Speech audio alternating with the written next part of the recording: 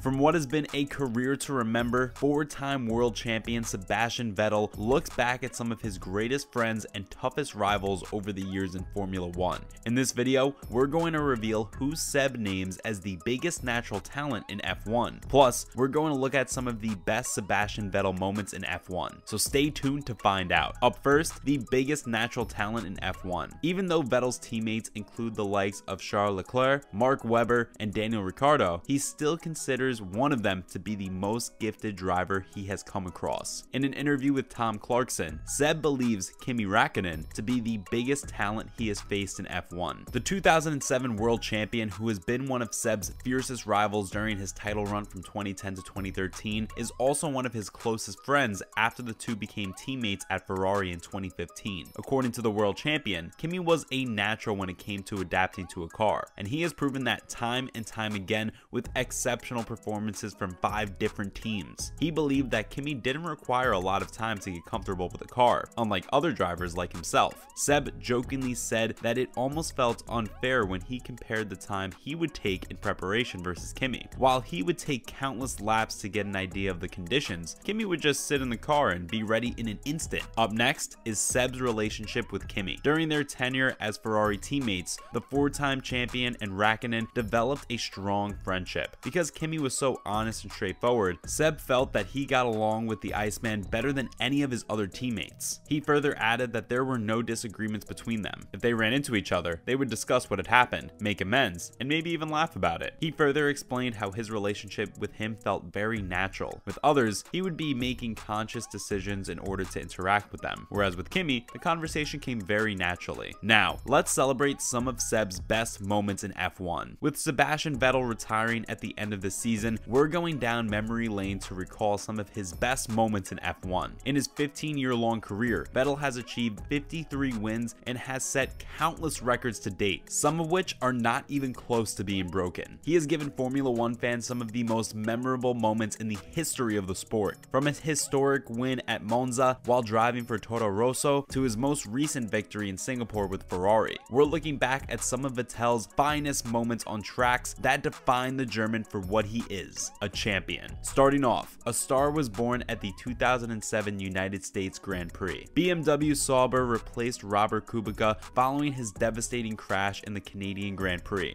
In comes 19-year-old Sebastian Vettel, the champion of Formula Renault 3.5. By qualifying in an impressive 7th place ahead of veterans such as David Coulthard and Rubens Barrichello, Vettel immediately established that he belonged in Formula 1. The rookie racer avoided the first lap accident that drove out world champion Michael Schumacher. Vettel put in a dominant drive, and although dropping back a few positions to avoid the mayhem, he still became the sport's youngest point scorer. While teammate Nick Heidfeld was sidelined by a hydraulics problem, Vettel brought home a crucial point for his squad and showed his abilities to the globe. Up next, Vettel's first of many in Italy. After making the switch to Toro Rosso in 2008, things didn't get off to a great start for the young German. By the time they reached Monza for race 14, Vettel had retired from the first 4 races of the season and had only scored 5 times. Vettel was strong throughout the rainy weekend at Monza, finishing 2nd in the 3rd practice session ahead of drivers like Kimi Raikkonen, Lewis Hamilton, and Fernando Alonso. Wet conditions were also present during qualifying, where Vettel once again showed his dominance. The young German led the final 2 qualifying sessions, with McLaren's Heikki Kovalainen in 2nd place, 1/10 of a second behind him. The race was held in the wet, and the rolling start allowed Vettel to avoid being caught off guard. The German swiftly extended his lead after he became familiar with the course. Throughout, he maintained his composure and held onto the lead while the other drivers made mistakes. He then crossed the finish line 12.5 seconds ahead of Kovalainen, who came in 2nd. Along with becoming the youngest driver to win a Formula 1 race, Vettel also gave Toro Rosso their greatest performance in F1 and their maiden victory. Coming up is his astonishing drive in Abu Dhabi. In 2012, when the Formula 1 season reached Abu Dhabi, the championship race was close. Vettel led Fernando Alonso of Ferrari by 13 points. Each point was vital with only 3 races remaining. The championship was wide open. Vettel's weekend in Abu Dhabi didn't get off to a fantastic start, as he was awarded a grid penalty, which meant that he would start at the back of the grid, despite the fact that he had qualified 3rd. Red Bull elected to have him start the race from the pit line, which was better off given the Yas Marina track layout in Abu Dhabi. Damage to Vettel's front wing occurred early on. On top of that, he later collided with the DRS sign during the safety safety car period when Ricciardo swung too much, which forced Vettel to take evasive action. After making a pit stop to replace the broken components, Vettel re-entered the race in position 21, but from there on out, he was unstoppable. At a track where passing is typically difficult, he showed a masterclass. Eventually, he passed McLaren's Jenson Button for third place in the closing laps. His podium finish was not only a reflection of his skill as a driver, but also ensured that he would not drop too far behind second place Alonso in the standings. Next, so what happened against all odds in Brazil? Vettel led Alonso by 13 points before the 2012 season finale in Brazil, so Paulo was a must-win. Both drivers were battling for the title in the season's last race. Vettel qualified 4th, which was disappointing, but Alonso was 9th. Light rain made a bad start for Vettel, especially with the title on the line. This was caused by Mark Webber pushing Seb wide at the start, causing him to get hit in the back by Bruno Senna. This resulted in him being spun out and ended up last. After a few early retirements, he began charging through the field. By lap 5, Vettel was in P15, displaying masterful overtaking. On lap 10, he was 6th, but the team called him in to avoid the rain. He started overhauling the field back again from P18. Race leader Nico Hülkenberg and Lewis Hamilton collided, putting Alonso in the title position. Vettel stopped for a 4th time on lap 55, but his team wasn't ready, so he restarted in P12, but he soon climbed up to P6. Fortunately for him, Paul Di Resta crashed and the race ended under the safety car, thus not allowing Alonso to make up any positions. Vettel became the youngest triple world champion by finishing 6th in one of F1's most exciting races. That day showed Vettel's brilliance, aptitude, and resilience to not give up, even when the chances were against him. Moving on, Vettel's display of pure dominance in 2013. At the outset of the 2013 season, Vettel and Alonso were locked in another title duel, trading victories. With Mercedes joining the fray, the 2013 season quickly became a three-way battle between Ferrari, Red Bull, and Mercedes. Mercedes had won 3 of the first 10 races, while Kimi Raikkonen's phenomenal results for Lotus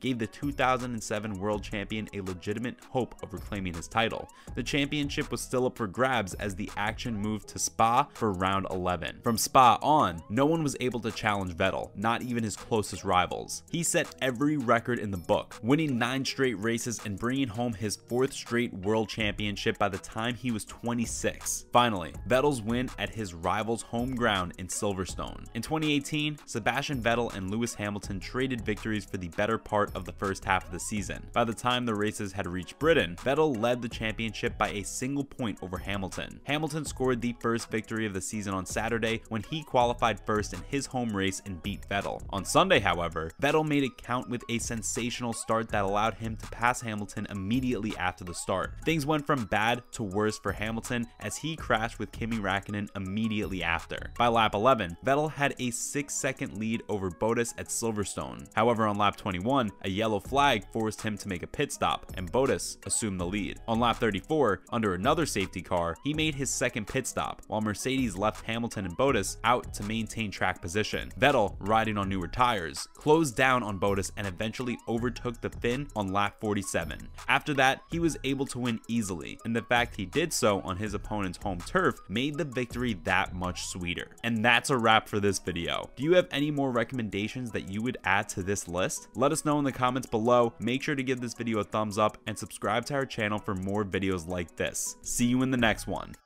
But it just didn't look like generally you had the pace today.